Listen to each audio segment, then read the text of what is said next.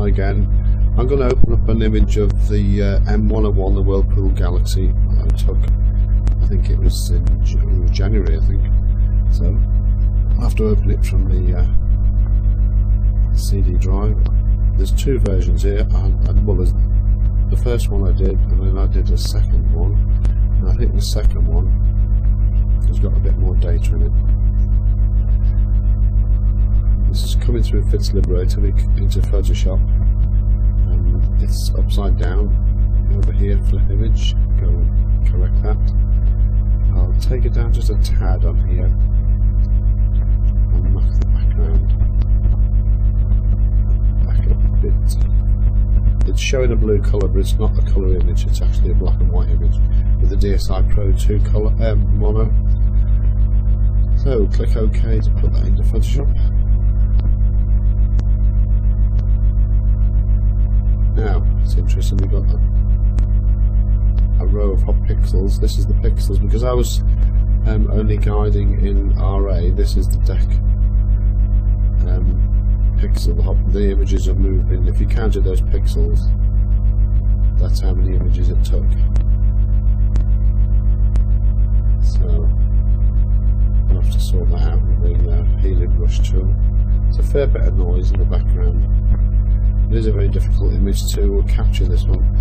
But the first thing I'm going to do is go and check how much data I've got to play with. So image, adjust, levels. Oh, nice bit of image there. I also noticed the back. Yeah, if I've got to bring this back in a tad without clipping it, so you don't want to go into this black. Just keep on the border, on the edge.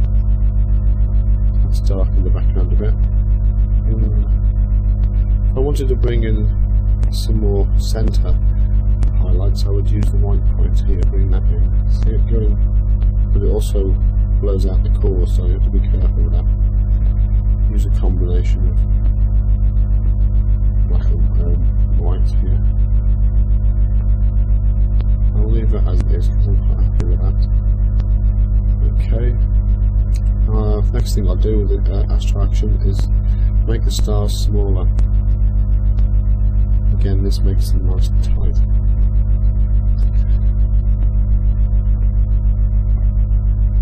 That's okay. What should we do next? Let's try a high pass filter, as usual. Go to duplicate the layer. Click OK. Make sure the copy's highlighted. Over to filter, over high pass. It's on 3, I'll leave it on 3. Click OK. Go to the blend options and overlay. And it's come up quite crispy now. If I do the usual trick of turning it on and off, you'll see where there's some detail in the centre there, which has come out. If I click on the eye, you'll see it disappear. That's quite good, I'll leave that. Happy with that, so I'll merge those two together. Right, I'm going to deal with a bit of the background, and I'll try image adjust curves. Again, all I do with this is I use the first eyedropper, and I pick an area which is dark in the background, click it.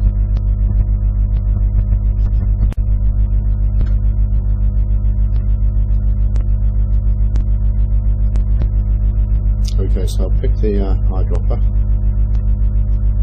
Oops. Pick the eyedropper, and then go into the background and just click. And it's got rid of some of the noise in the background. I'm happy with that. I don't need to play with the actual outputs here. Just click OK. Now let's deal with those hot pixels the usual way. Go in, spot healing brush. It's a bit big, so let's go to the brush and knock it down a few pixels. Take it down to the 4, should do. That's okay. And then just click over.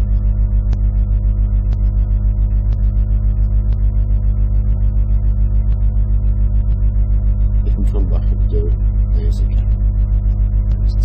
Don't overdo it, otherwise you will see it. I don't think there's any more. I'll click scan.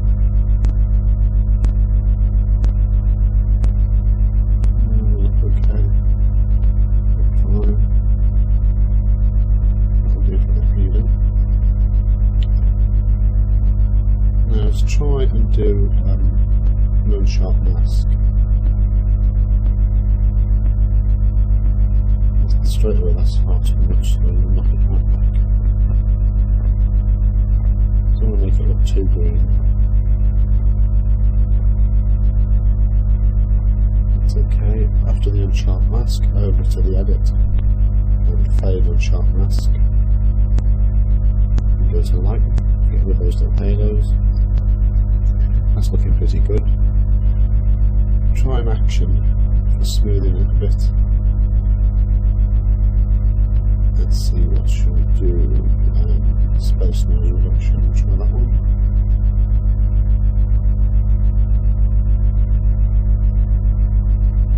Just a thing.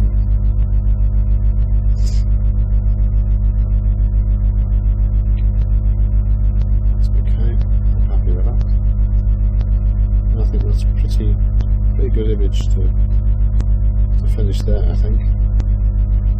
Do the usual thing, click on the background colour, choose a colour, click OK, go back to actions and give it a nice frame. Astro frame. Click play. Do this thing. Now if you wanted to bevel that a bit more, let's just shrink it a bit. Go to the selection tool, click in the border, it's highlighted all the border, and if you go up to layer, style, and bevel and emboss, another palette will come up, and you can either have chisel hard, a bit of depth. Okay, it's giving it a bit of depth. It's not really what I thought it would do, but it's giving you a bit of a bevel on it. Anyway, that's it for that one. I shall see you in the next tutorial.